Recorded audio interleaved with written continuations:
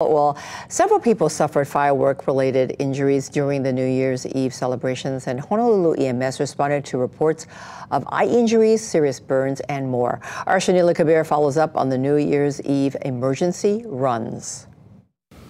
New Year's was a very fun and festive night for many people, but there were accidents. And officials say this is not the way they wanted to start the new year.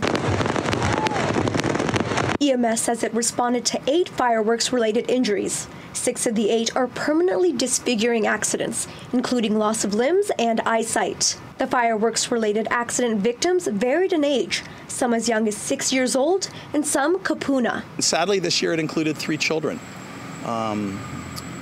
Some of the folks that I encountered over the night, either at the scene or at the hospital, some of them were a little elusive and weren't as forthcoming about exactly what happened because maybe they didn't want to get in trouble or they were ashamed.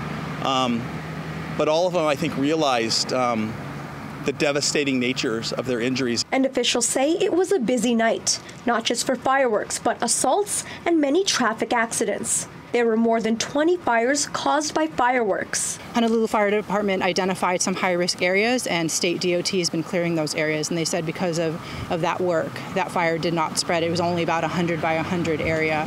Another brush fire that wasn't fireworks related, the same thing was reported, where it didn't spread because of the work by the DOT. First responders suspect many more injuries took place, but residents were hesitant to call 911. Honolulu's emergency personnel see the injuries fireworks can cause firsthand, and they urge everyone to ditch illegal fireworks in 2024. Shanila Kabir, Island News.